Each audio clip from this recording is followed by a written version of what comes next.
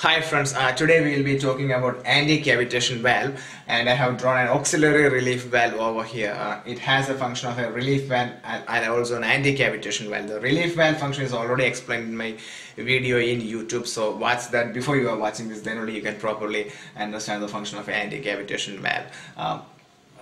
This is to avoid the cavitation. What is cavitation? You know, bubbles are creating or a small liquid free zone. It could result in failures of the equipment also. So to avoid cavitation, an anti-cavitation valve is used. So please go through the relief valve function. So we have an auxiliary relief valve over here. Let's open it up. So this is the unit.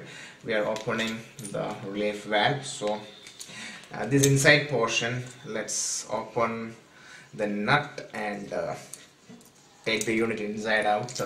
Okay, this is the part actually which works as a relief valve, which has already been explained in my other video in YouTube channel, so just refer that. So we have a portion outside coming like this, which will be actually working as the anti-cavitation valve, and we have a nut over here, a spring inserted there, and it will be tightened using this nut. So this internal portion is exactly drawn over here. You can see here. So this internally we have the relief valve functioning unit, and externally we have a body here, a casing or a cylinder over here. We can see this drops. And this area is directly connected towards the service gallery, and here towards the exhaust gallery. Normally the auxiliary relief valve will be kept like this. So this is auxiliary relief valve, it will be kept like this, and here the bottom portion,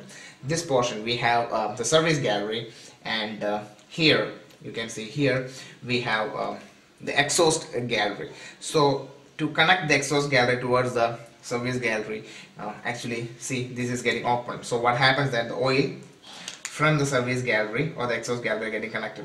So where is the high pressure and where is the low pressure? The oil will be flowing towards the low pressure area. So anti-cavitation, what happens is that a negative pressure is created in the service gallery. So what happens, oil from the exhaust gallery move towards the service gallery. What happens is that this portion comes down, this opens, and we have an opening over here. The same is happening here.